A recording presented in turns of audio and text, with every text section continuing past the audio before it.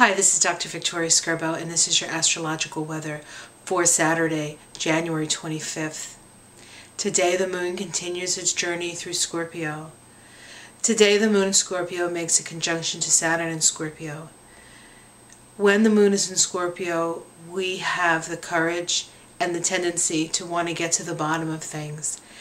And we have had a lot of practice getting to the bottom of things, especially at the end of last year, when it seemed like almost every planet was in Scorpio.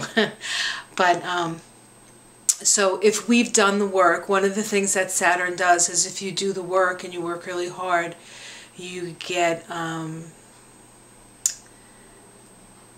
benefits from the work that you do. If you ignore the work that needs to be done, then Saturn comes down pretty hard on us. And so it can be a good day or a bad day depending on how much work you've done on yourself and how well you've come to know yourself, especially on an emotional level.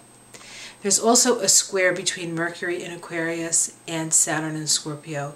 Yesterday there was a square between the Sun and Saturn, and so yesterday there was an illumination, a crisis in the way we think. And today Mercury, the planet of thinking, the thinking function, at least the left brain thinking function, makes a square to Saturn as well. And so our ideas are tested, and our ideas around distribution of resources in a fair way, how it lines up with what we feel and what we see out there, and how we can change things by changing our mind. So have a great day.